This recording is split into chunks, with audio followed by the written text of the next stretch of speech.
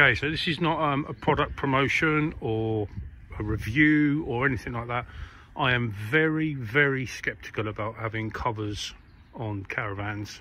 Having been in the trade for a while, I've seen loads of problems that have been damp issue related, and it kind of put me off. I know the newer covers aren't quite so bad, but I've never had one, and having seen the size of the front window in these Bailey Unicorns and in other vans, I wanted to try and protect them from stone chips, because I had a stone chip on my previous van.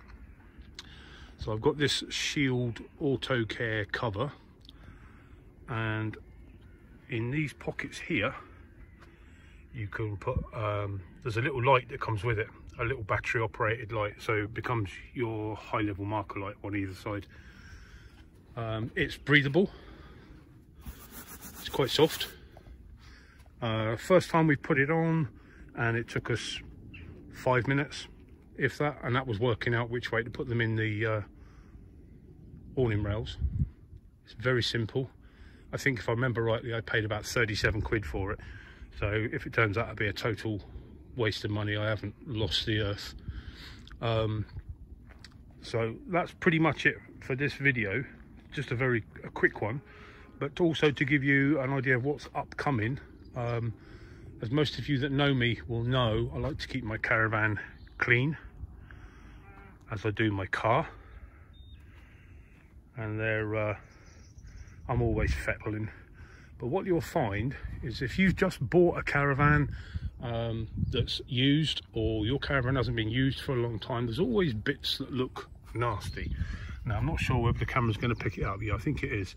So in here you can see there's like a black line of crud and crap, and if you wash it with a normal sponge, you'll get all the crap off of here, no worries at all. But it doesn't get right into here, and then you end up with this like dirty looking line, and that line up there might show it a little bit better. Also there's areas up here. Now I'm doing this with my phone, so I do apologise if it comes out looking crap. I didn't bring a camera with me, and I wasn't going to make a video, so I'll be showing you how to get all those off, how to get all that marks off of there, and oh, the other thing, the seals.